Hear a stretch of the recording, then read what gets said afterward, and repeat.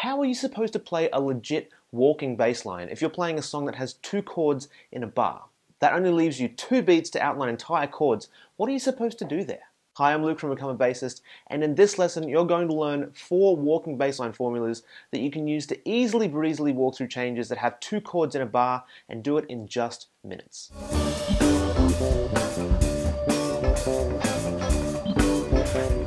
Welcome to Become a Bassist, where it's all about no BS bass lessons designed to get you playing better bass, having more fun, and becoming the best bassist you can be. And we're talking more about bass lines, walking bass lines specifically today, and what you can do if you need to walk over a chord progression that has 2 chords in a bar. If you're playing a walking bass line and you have a chord progression that has 1 chord per bar, things are relatively straightforward. You've got 4 whole beats, you have enough space that you can literally play all the notes in a chord. If you had, for example, a C major 7 chord, you could play C, E, G, B, and all the notes in that chord. So life is good. You don't need to do anything else. But when you only have 2 beats to do it, it does get trickier. You absolutely do not have the time or space to play every note in the chord. And the good news is you don't actually have to do that. So I want to show you 4 formulas or 4 different ways of approaching these kind of chord progressions. Formula 1, super straightforward, and it goes like this. On the first beat of the chord, you're going to play the root, and on the other beat, you'll play the 5th. Simple enough, right? On every single chord. So if we had a chord progression that went C major 7, A7, D minor 7, G7, then you start obviously with the C major 7.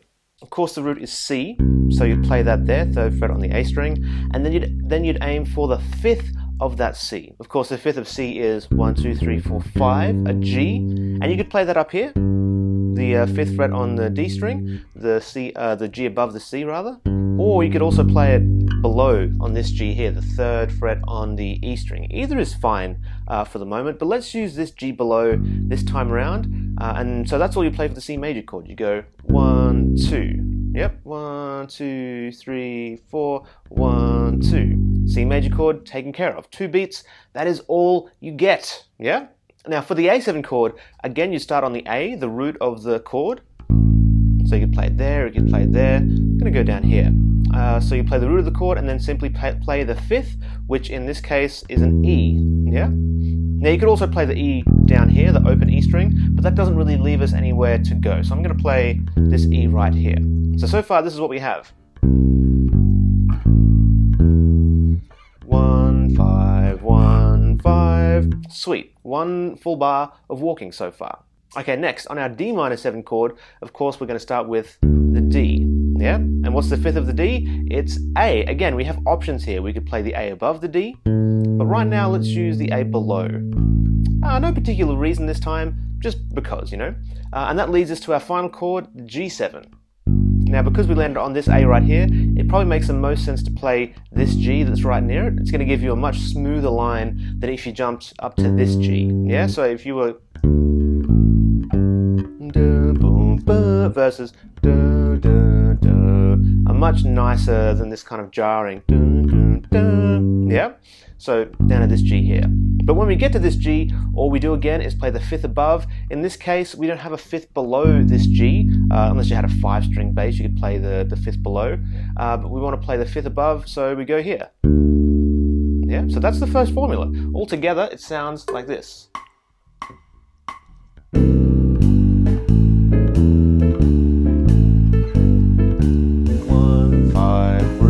5th root, 5th root.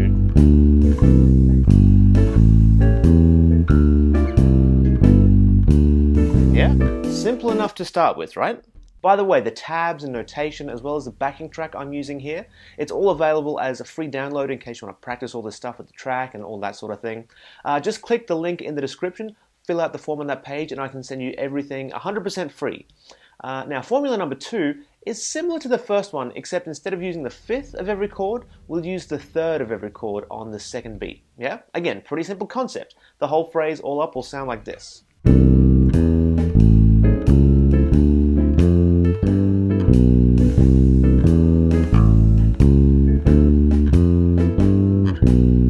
Yeah?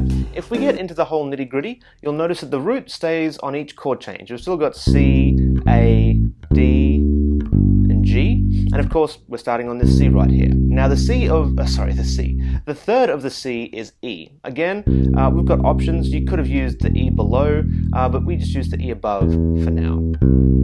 So 1, 3 over the C major chord, just like that. Then over the A7 chord, of course you start on the A. You can play it here, you can play it here. Now we haven't got a third below this. We haven't got a C sharp below this A on this particular bass. So our only real option here is this C sharp right here, 4th fret on the A string. So the first half of the phrase goes like this: 2, 3, and just like that. Now next we have our D minor 7 chord. Of course we'll start on the D, and the third of D minor is an F, so I'll play this one right here, 3rd fret on the D string. And next we have our final chord, the G7, and the third of that chord is a B. Again, we've got a couple of options here. If we play this G right here, because it's really close to the F that we just played, we can play the third above the G right here, or we can play the B below. Yeah, so we could go 1, 3, or we could go 1, 3. Now so far we've played the higher third on all the chords, so for this one, let's go down to this B. Otherwise, if you kept just playing the higher one, you just kept going higher and higher and higher until you ran out of bass. You don't want that. So let's go down to this B, and that'll also actually set us up for when we go around and play it again. So check it out.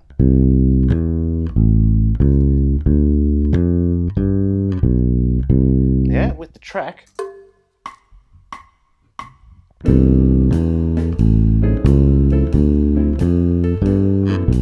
Root, third, root, third, root, third, root, third, root. Yeah, nothing but roots and thirds. Now if you get this far, you might think, well, that's not outlining the whole chord, that's just a few notes of the chord. And you'd absolutely be 100% right. However, in these situations, you don't need to play the entire chord. Most of the time, you'll be playing with other people, right? You might be playing with a guitarist or a pianist or a melody instrument, and they can take care of the rest of the notes in the chord. You don't have to worry about them as much. As long as you're providing rock solid roots, you can get away with just about anything, especially since these chords, they don't last that long anyway. In fact, you can get away with only playing one note in the entire chord and be fine, and that's exactly what I want to show you right now. So formula number 3 is playing the root of the chord and then playing a chromatic note above the next chord in the progression. So again, if we have C, A7, D minor, and G, we're going to start on that C, have our rock solid root, and then we do a little dance of going 2 steps forward, 1 step back. Yeah, so we're going to look ahead to our next chord after the C, and we notice it's an A7. Okay, that's great. All we do then is play the note chromatically above the A, so 1 fret above the A. So it's a B flat. So root, chromatic note above the next chord, and then the next chord. Yeah, now this B flat, this isn't in the C major 7 chord. It's technically a wrong note, but because it's so close to our following chord, it leads into it so beautifully, it doesn't matter nearly as much. This is where things kind of start to sound, for lack of a better term, jazzy, because we start to use some chromatic notes. Okay, next, we landed on our A. So let's go 2 steps forward again and 1 step back. Looking forward, our next chord is a D minor 7. So what's the note chromatically above that D? It's an E flat. So that's what we play as our second note over the A. Again, it's not in the chord and it's not in the key, but it works because it leads into our next note. So we have chromatic note above the next chord. Pretty sweet, right? Now from our D, again, let's go 2 steps forward, 1 step back. So 2 steps forward goes to our G chord. What's a half step or 1 fret above the G? It's an A flat or a G sharp. So let's put that as our second note over the D chord. So we're going to play D and then an A flat. And then on our final chord, our G7, what's the chord that comes after the G? And remember, this is just a continuous loop at this point. So we're going to actually circle back around to the C chord after this G7 chord, right? So that's our 2 steps forward. So what's what's a half step above C? Right there, it's a D flat. So that's what we'll put as our final note in the progression. So we have root, chromatic note above, root, chromatic note above, root, chromatic note above, root, chromatic note above, root. Yeah, with the track, 2, 3, and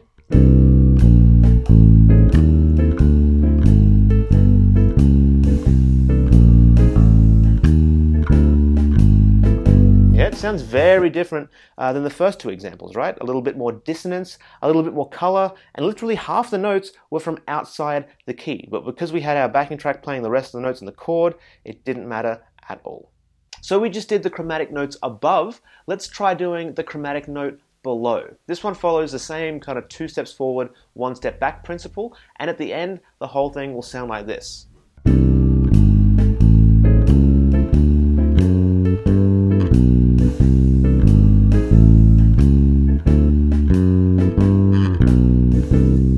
Let's break it down. As always, we're starting on our rock solid root, our C chord there. Now again, 2 steps forward, we're aiming for the A, and what's one note, 1/2 step below that A? It's a G sharp or an A flat.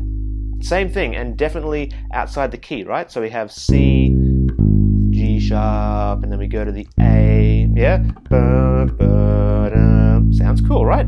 So next we're on the A and we're aiming for the D. Remember, 2 steps forward, 1 step back. So what's a 1/2 step below a D? Here's our D. We want the note C sharp. Now this one is interesting because the C sharp is actually in the A7 chord, but it just happens to follow this particular chromatic approach tone concept. So now we have a mixture of notes that are inside and outside the key. Yeah, so far we have this. Root, chromatic note below, root, chromatic note below, root. Yeah, so from the D, again we want to go 2 steps forward to the G chord. What's 1/2 step below G? It's, again, G sharp, G flat or F sharp right there. Now this one is definitely a wrong note. We're playing an F sharp over a D minor chord. The actual chord has an F in it. Yeah, but as it has an F as the third, not an F sharp. But again, this F sharp works well because it leads really well into the G right there. And when we get to that G, we want to aim for the next root, the C. Now, so this is what we're aiming for right here, this C. What's 1 fret below that? It's a B. And again, this is another one where we actually have a note in the chord while we follow this formula. That B is actually in the G chord, right? So all together, we get this, 2, 3, and.